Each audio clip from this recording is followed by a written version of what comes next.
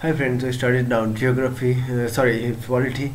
I'm mistaken. Now our topic directive principles of state policy. Okay, DPSP, Part 4, Article 36 to 51. The DPSP denotes the ideals that the state should keep in mind while formulating policies and enacting laws. Okay, the state should keep in mind while formulating policies and enacting laws. These are constitutional instructions to the states in legislative, executive, and administrative matter. Okay, the DPSP have been adapted from the Constitution of India, Ireland.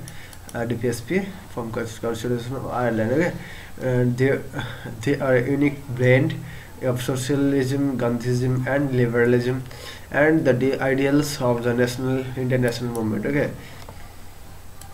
so DPSP denotes the ideals of that the ideals that the state should keep in mind while formulating policies and enacting laws.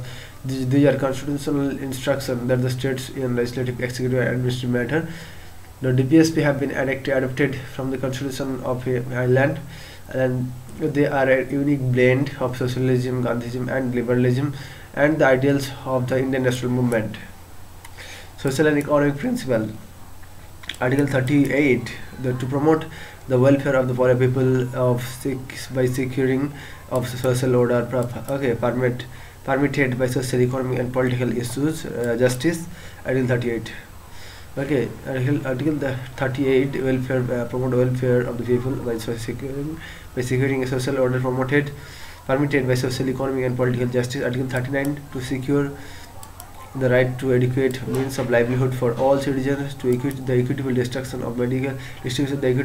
of medical resources, equal pay for equal work, okay, for men and women, opportunities for healthy development and for children, etc. Okay.